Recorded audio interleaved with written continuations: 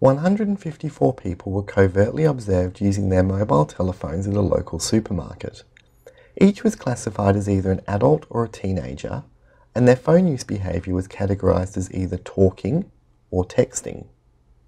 These data will be used to test the hypothesis that phone use behaviour is related to age. In the SPSS data file there are two columns.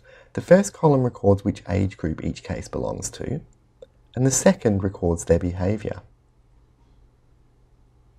As both variables are nominal, they require value labels, and these have been added in the variable view.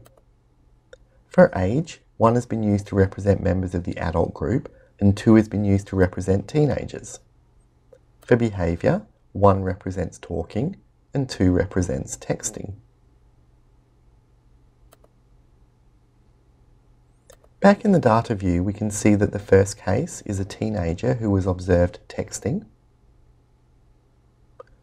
The third is an adult who was observed talking.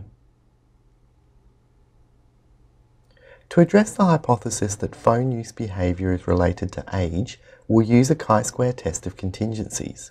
With this test, we'll ask, is category membership on one nominal variable, for example phone use behaviour, contingent on category membership on a second nominal variable, for example age?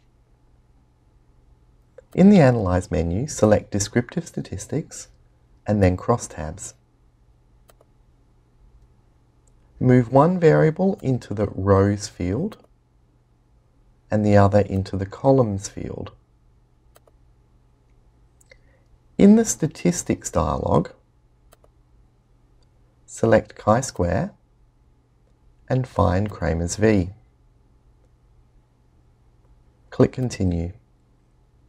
In the Cells dialog, select Observed and Expected Counts, Row, Column and Total Percentages, and Standardized Residuals.